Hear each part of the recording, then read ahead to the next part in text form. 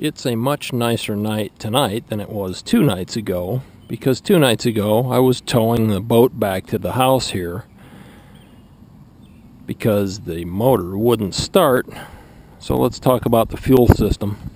Let me pop this cowling off and set it aside, and I'll show you what I had to do to get it fixed. So when I first tried to start the motor the last couple times, it kind of chugged like it wasn't warmed up.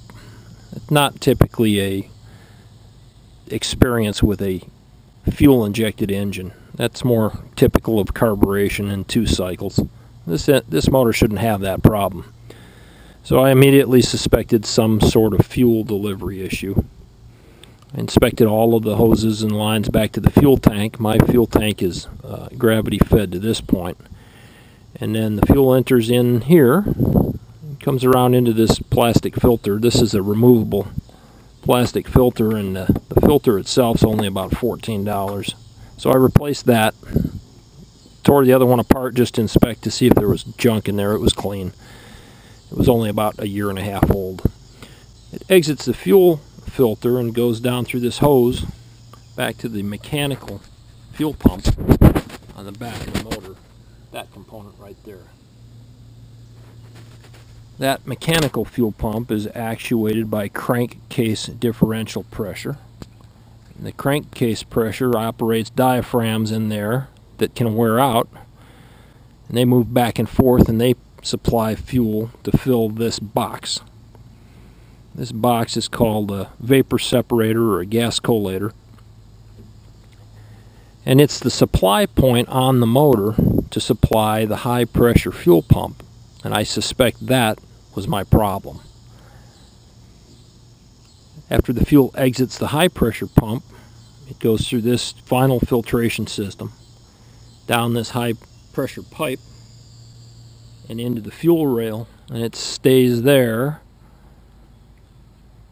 until it's used by the engine, or if there's too much pressure in there, the pressure regulator sends the fuel back to the vapor separator.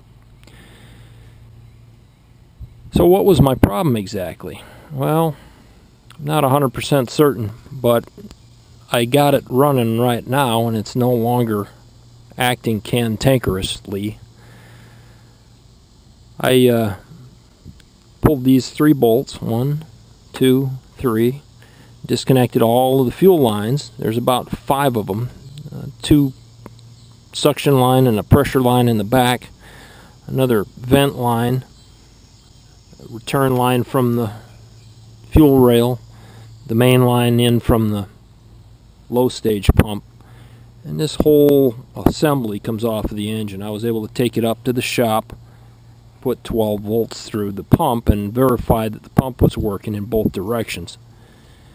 So I blew all the lines out, got everything clean and clear. About the only thing that I can figure, if that's not the problem, and it may still be, is that when the computer initially kicks on, when you turn the key to the accessory position, it sends a signal to this solid state relay, which closes the power leads up here to the motor, to the high pressure pump motor. And I've read that this solid state relay can go bad, and when it does, you can rap on it a little bit. Maybe that will cure your problem, but ultimately you'll need to replace that. So in 2016 prices, this is about a $50 component. This filter's about a $14 or $15 component. This pump ranges anywhere from $380 to $525. I have been unable to source this metal pump. It's about 1/3 of the size of a Coke canister. And unfortunately, nobody makes a rebuild kit for the mechanical fuel pump. And the fuel pump itself is a Honda part that's about 80 bucks. So that's what I went through to get mine running again. Hope you don't have any issues with yours. If you do, try unplugging this clip, take this thing up to the workbench and put 12 volts through it and validate that the pump is working.